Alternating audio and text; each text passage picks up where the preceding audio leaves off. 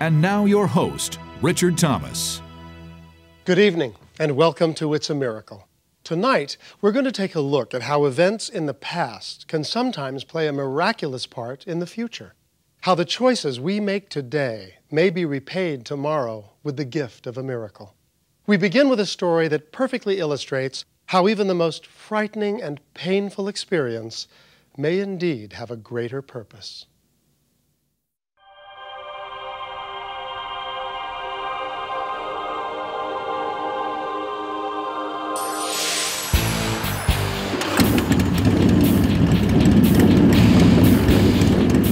"1999 was a bad year for Rob Gingrey of Memphis, Tennessee. Recently divorced and separated from his son, Rob channeled his depression into motorcycles and living on the edge. His girlfriend, Cale Smith, remembers. He was at the point in his life where he just did not care anymore. Party all the time. It was, where's the next place? Where are we going? Where's the next party? He was always catching up on his motorcycle, and the faster the better. And then, one afternoon in May, Rob and Cale were leaving a restaurant along with Rob's close friend, Randy Brewer. Rob and I were going to ride our bikes over to his house, and Cale was riding with another friend of ours in their car. After the couple said their goodbyes, Randy and Rob sped out of the parking lot.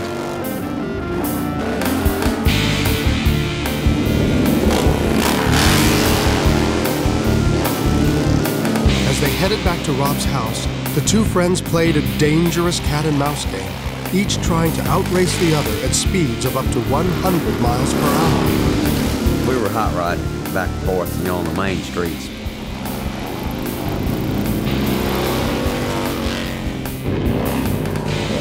We got in the neighborhood, and we turned to one corner, and Rob just shot off. I wasn't real familiar with all the streets, so I drove down kind of, at a slower pace.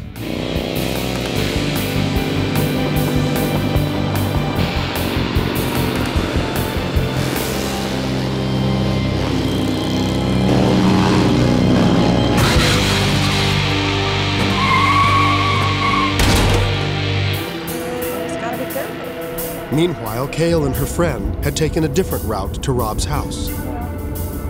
We went kind of the back road. And as we get here, I noticed that his motorcycle wasn't here. So I looked at Kat and I said, he's down. And she said, well, let's just not jump to conclusions. And I said, he's down, I can feel it. I know he's down. The two women sped off in search of Rob and Randy to make sure they were all right. But they didn't have to travel far to discover that Cale's horrible premonition had come true. Oh my God, there he is, there he is. Stop the car, stop the car. When we turned the corner, there he was. Motorcycle was flipped upside down, pipes were sticking out, it was a mess. He's laying on the curb, with blood all over him. Cale was hysterical. She was, crying and trying to hang on top of him and, see if he's alive or whatever. Paramedics were coming up at about the same time, and they jumped out and pulled me away from him. We didn't know if he had a broken neck. We didn't know. And they finally got him on one of those boards. He kept saying, where's Cale? Where's Cale? He looked at me and he did like this on his lips, and he wanted me to give him a kiss. So I leaned down, I gave him a kiss, and then he shut his eyes, and I thought he died. I really thought that was it. Rob was still alive, but badly injured. The paramedics rushed him to the regional medical center in Memphis.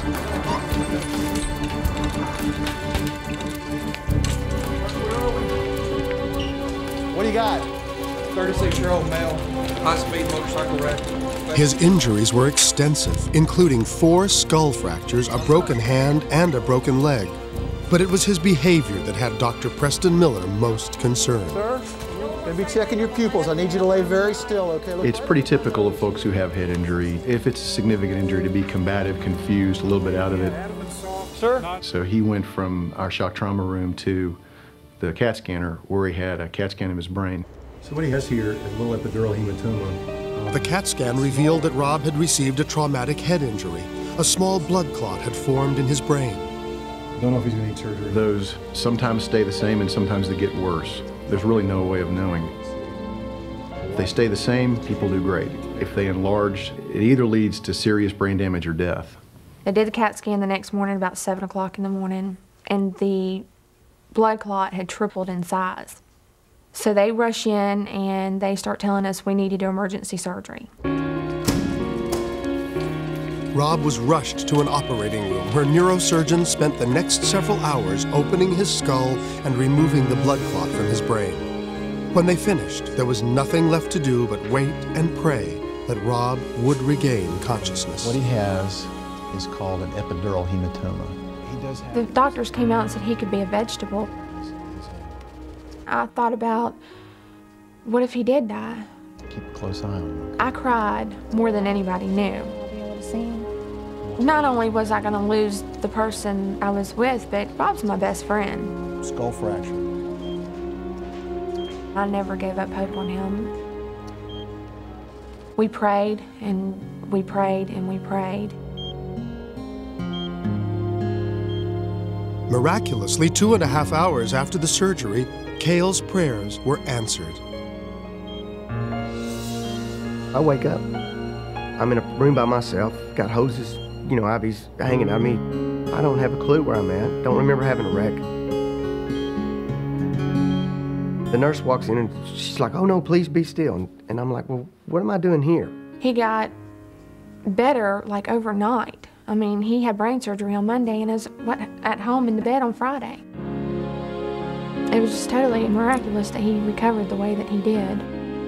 But as astounding as his physical recovery was, it was nothing compared to the life-altering change that had taken place in Rob's attitude. I had a whole new perception, a whole new feeling inside. I felt clean. This wreck was the best bad thing that ever happened to me because it was a reality check, sobered me up, straightened me up. But there was still one nagging question in his mind. When you hear about a child that dies in a car wreck or anybody passes away, you wonder why a person like me was saved. Why am I here? Was it just an accident that I lived? Nearly a year to the day after his accident, and at the very same location, Rob would receive the astonishing answer to his question. The dramatic conclusion when It's a Miracle continues.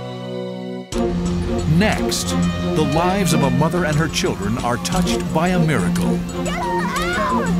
I didn't know anything about what was going on or if my daughter was okay. And I was so scared, I was just screaming and I didn't know how to help her.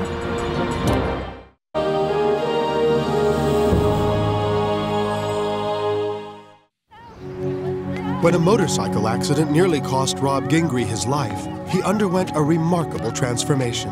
With a newfound sense of purpose, he channeled his energy from motorcycles and parties to starting his own business as an electrical contractor. I'm feeling this entire... I believe that prior to the wreck, I would not have been able to handle the business. It's very neat. I'd like to say I'm on my way back up now. And I thank God every day for that. For the whole house, just because... But Rob still wondered why he, of all people, would be given a second chance at life. And then, almost a year to the day after his accident, Rob was driving past the same intersection when he received the answer. No, I'm not going to make lunch today. It's not going to happen. I was headed back to the office in a dead run. I'm in a hurry. I'll call you back. Bye. I come up, there's a car wreck right in front of me. I mean, two trucks hit each other, and just right in front of me, first one on the scene.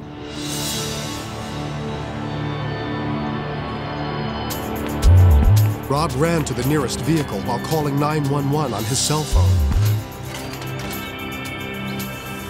Inside the other vehicle, Vicki O'Brien was just beginning to regain consciousness. I didn't know anything about how we had flipped over or anything. I just knew that I was upside down and I really couldn't get a grasp on where I actually was. Got help on the way, all right? When Rob was certain the first driver was okay, he turned his attention to Vicki's truck. When a truck damage as bad as that one was, you don't know what you're fixing to find. Hello? Hey, are you all right? You're praying that a cop might show up because I don't want to do it. Come right on out behind her, baby. I'll hold the door off of you, okay? I managed to get the driver of the vehicle to the curb I sat her down in the grass, and the little boy sat down right beside her. Y'all all right? I've already called an ambulance. Everything's gonna be all right. And that's when I started screaming about my daughter and that my daughter was hurt very badly. My baby is in the car! Camille! Camille! I go back to the vehicle, I look in, and there is a girl hanging upside down. She's unconscious, and she is just limp with the seatbelt around her neck. Her lips and her skin were exactly the same color. She was one solid color blue. Worse still, the truck was leaking fluid and the engine was still running. Rob knew that if he didn't act quickly, the truck could catch fire or explode. Baby, are you okay? There was no room inside. The truck was crushed, and I couldn't get the seatbelt unbuckled. And at this point now, I'm praying, please don't let this truck blow up. I'm throwing a double prayer to God. You know, don't let this baby die. Whatever you do, please don't let her die. And please don't let the truck blow up. Luckily, I had a small Leatherman pocket knife on me, and I was able to use that to cut the seatbelt. Rob quickly cut the young girl free, but she remained unconscious. I had this child laying in front of me, and I really didn't want to move her because I thought she might have some internal injuries. So I decided I would stay inside with her, praying that an ambulance or somebody would show up. Get her out! I didn't know anything about what was going on or if my daughter was okay. Camille! And I was so scared, I was just screaming and I didn't know how to help her. Camille! I just knew that somebody was in there helping my daughter.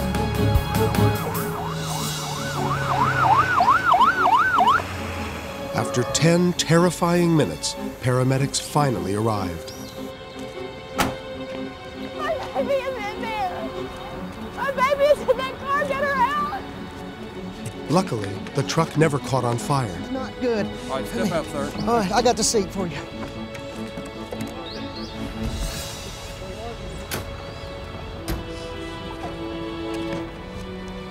With the situation finally under control, Rob left the scene without a word. Vicky and her children were taken to a local hospital. Miraculously, no one had suffered any serious injuries, including her daughter Camille. The doctors told me that had somebody not cut her out of that seatbelt, she would have suffocated. That there was no way that she probably would have made it. But Vicky had no way of thanking the heroic stranger who had saved their lives that day, until she stumbled upon a clue to his identity. A few days later, we decided we were going to go clean the truck out and get our personal possessions out.